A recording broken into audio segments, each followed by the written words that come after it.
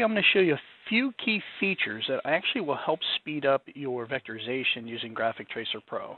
An image like this I could typically do in 15 to 20 minutes using something like Illustrator or Corel Draw.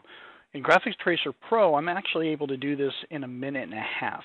Now, obviously, it's going to take a little bit longer because I want to show you the different features and elements, but basically, we're just going to start with when we load up an image, the Separate Colors tab is automatically selected for you. And basically, this is designed to go this section, this section, this section.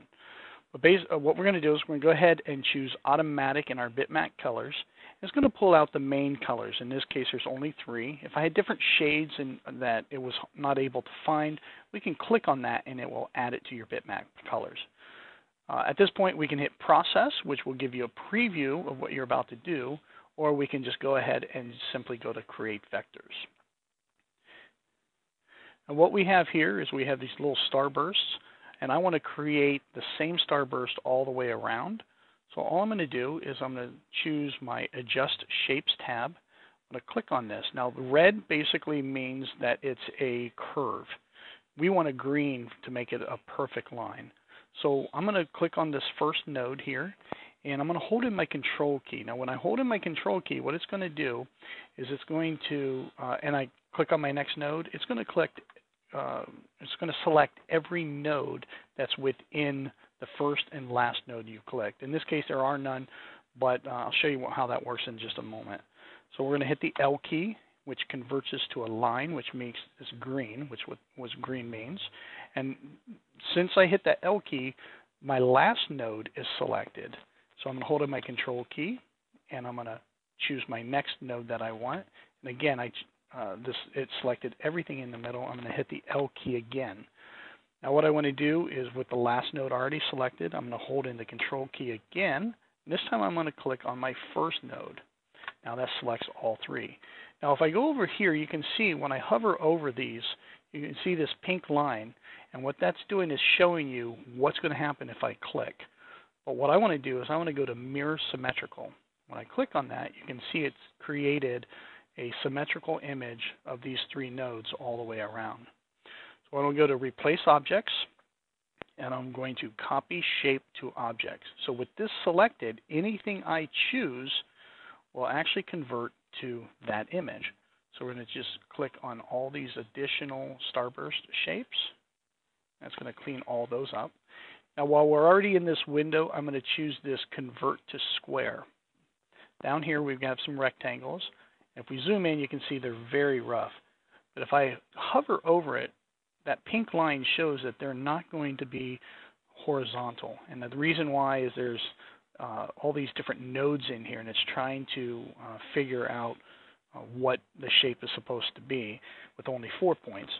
But to override that, I'm going to hold in my Control key, and that's just going to make it a horizontal rectangle. And I'm just going to click on these with my Control key selected. And then if we look at also, we have this other line down here.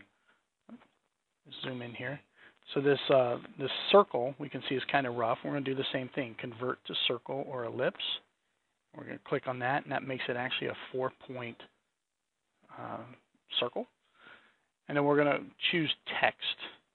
And I'm going to select this Eagle Pro text. I'm going to choose Identify Font and Replace. Now this is a straight line. You know, if you were on a curve or let's say, let's just go circular arc, anything like that, you would try to change that here. But this is straight line. We're going to choose Next. And we're going to just type in uppercase, lowercase letters, and we're going to correct anything that's not correct. And sometimes what will happen is with the lower res files, sometimes it doesn't pick up the correct lettering.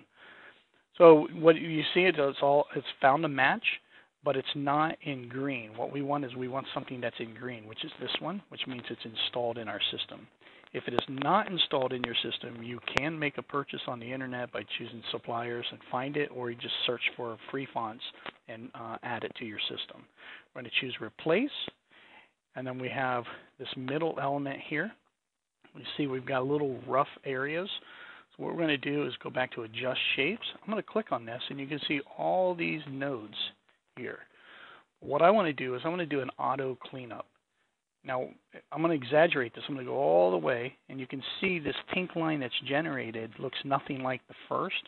So we're just going to find where it looks pretty close and matches up, and we're going to hit apply. Now when we click on that, you can see it's actually cleaned up a lot of those nodes. It's removed them. And then I'm going to do the outside line the same way. Going to back it off to where it looks pretty good, not too far, not one way or the other. And we're going to hit apply. And I could see down here maybe I should have backed off a little bit. So I'm just undo one time, and then we're going to go back to, instead of 6, I think is what I had, I'll just do 5.